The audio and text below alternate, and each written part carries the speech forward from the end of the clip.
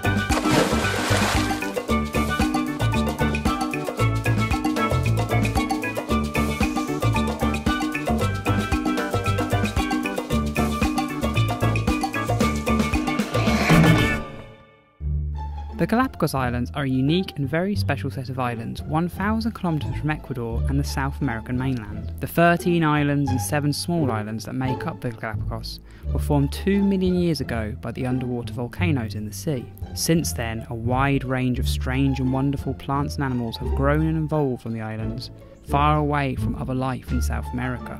Some of the creatures to evolve and grow on the islands are the marine iguana, the Galapagos sea lion, the smallest sea lion in the world, and the giant Galápagos tortoise.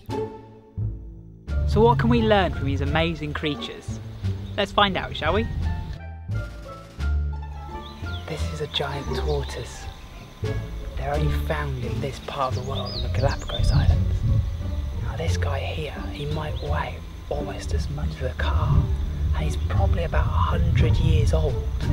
Now they're often described as nature's bulldozers, so as they walk, they actually break down a lot of vegetation. They break away through trees and branches.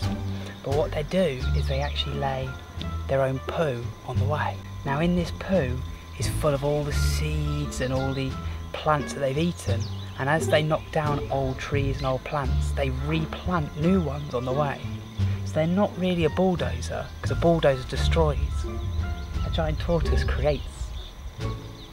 A tortoise's poo is rich with nutrients, seeds and moisture, making each plop a perfect compost for plants to grow. These plants are then eaten by giant tortoises and other animals, creating a cycle of life on the islands. Now these giant tortoises used to be found on every continent on the planet. They used to be in Europe, they used to be in Africa, they used to be in Asia, they used to be across all of North and South America.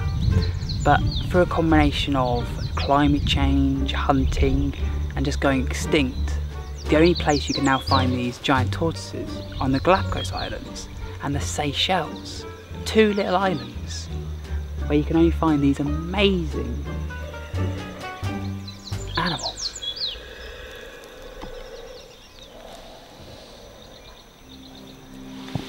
There used to be 14 different species of Galapagos tortoise, however now there's only 10.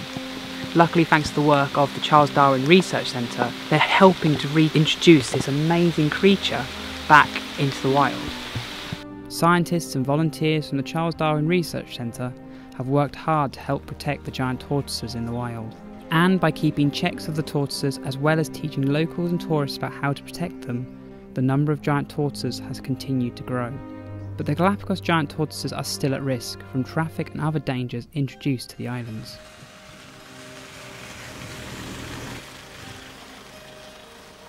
Like many creatures on the Galapagos, the giant tortoise is unique and special to these islands.